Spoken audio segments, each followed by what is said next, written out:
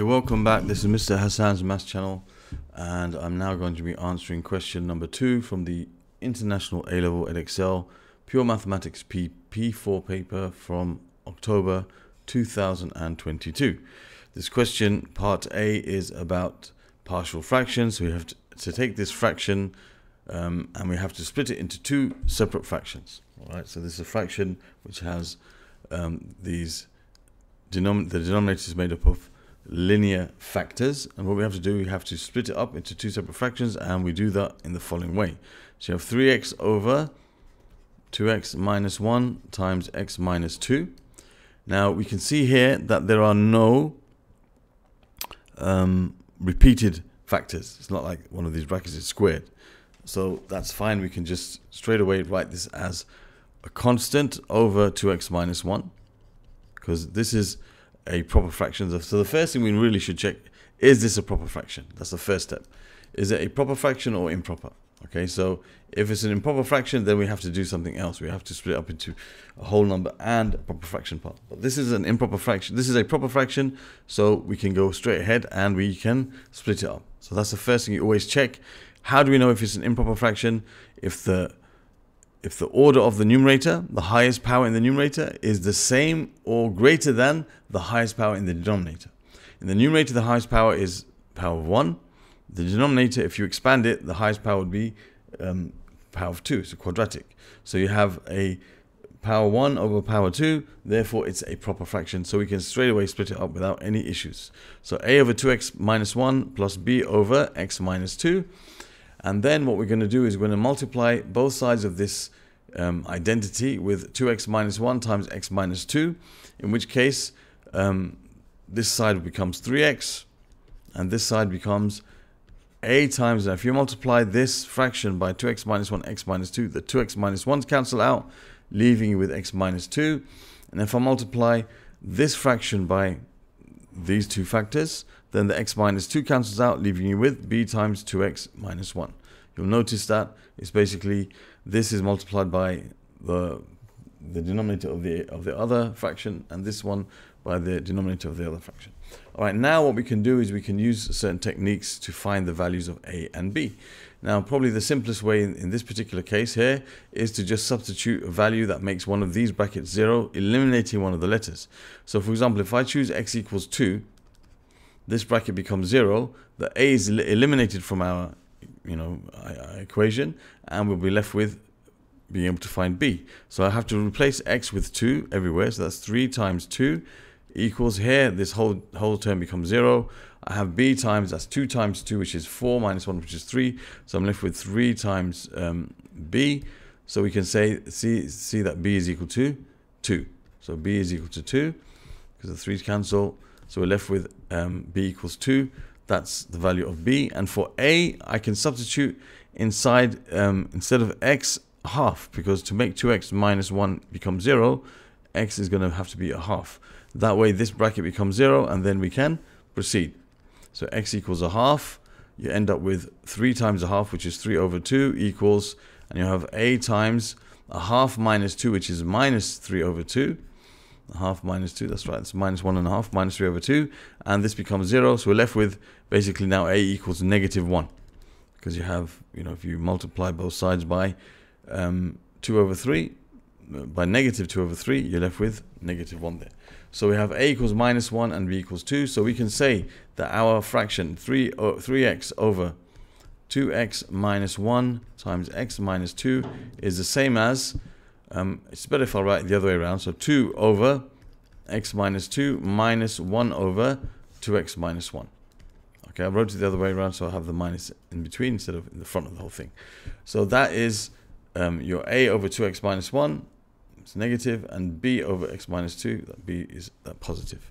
So we have now split up the fraction into its parts. 2 over x minus 1 minus 1 over 2x minus 1. Okay, now for part b.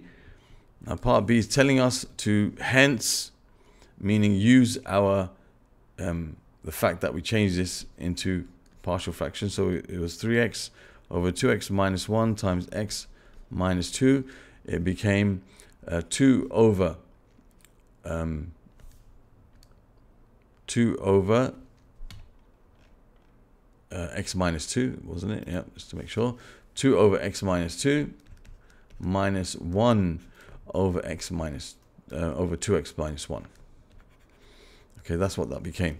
So hence means using this answer that we found earlier, find the integral between 5 and 25 of this expression, show that it becomes ln k, where k is a fully simplified fraction to be found. Okay, so now what we can do here is we can rewrite this integral. So between 25 and 5, we can rewrite this as 2 over x minus 2 minus 1 over 2x minus 1, and to integrate that with respect to x between those values. All right, and now what we can do here is we can start integrating straight away.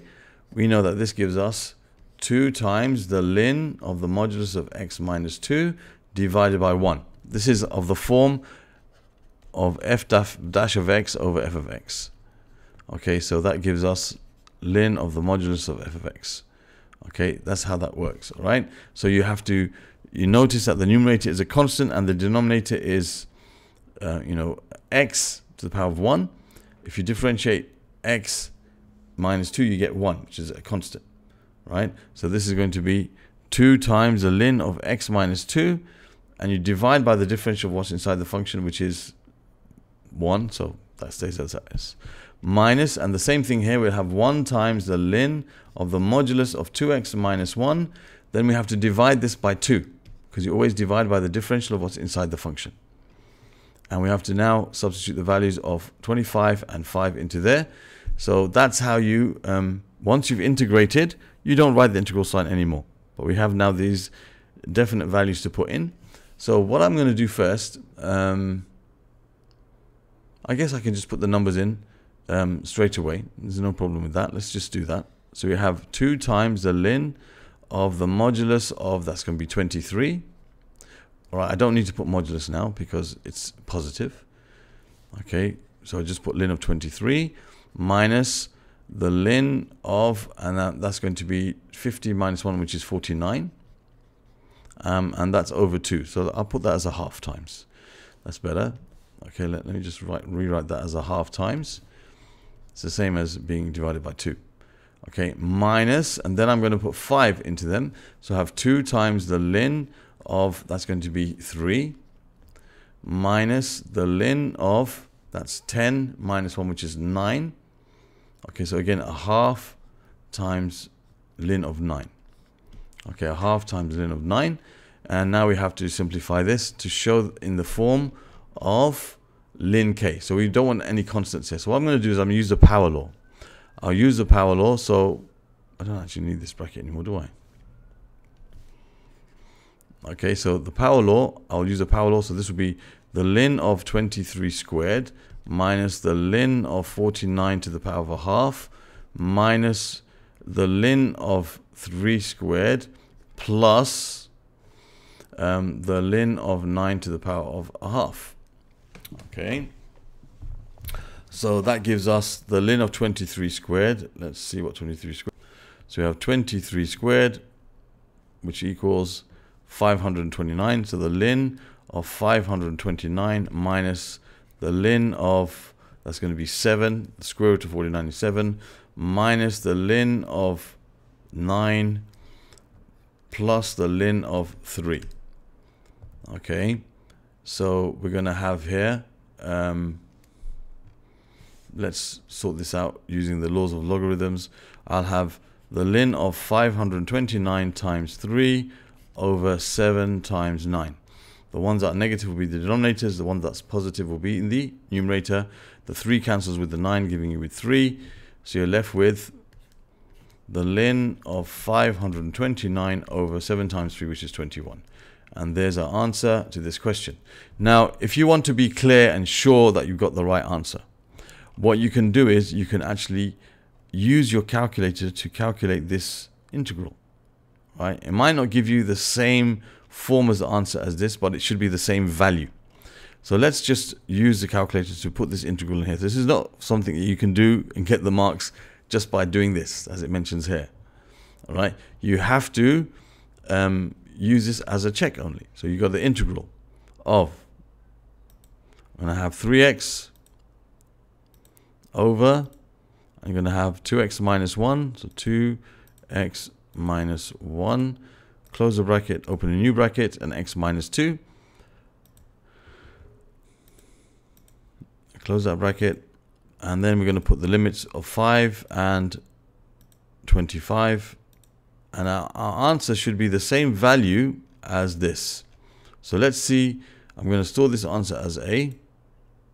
Okay, that's 3.226. I'll write it here. 3.226. Just this is like a little check. So now I'm going to put this in my calculator. I'll put ln of 529 over 21.